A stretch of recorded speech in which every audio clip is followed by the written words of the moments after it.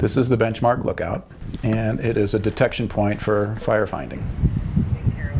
I have to come in service at 9:30 in the morning, and from then on I'm pretty much just looking around the landscape for smokes. I need to spend a good portion of every hour scanning the panorama. This is our third season as lookouts, and previously in my youth I was a firefighter for 8 years. I was a crew boss on a 20-man crew, so I know what to look for, basically. They live up here.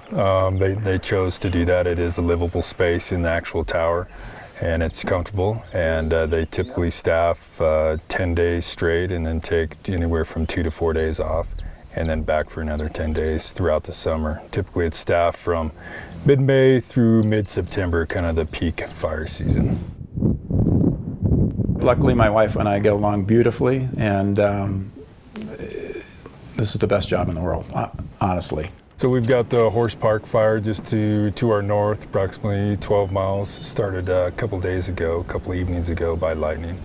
And so this lookout tower has a perfect view to the north of that fire. So it's very valuable in the sense of, small fires could turn into large fires if they're undetected. So if they're going detected and we don't have any fixed-wing aircraft recons flying, and the lookout is not staffed with an actual individual in the tower, then we cannot locate fires, and they could get larger, especially this year when we're in exceptional drought conditions and the fuels are very dry. A fire that goes undetected could turn into a large fire, and we'd have a delayed response if we don't detect that fire early.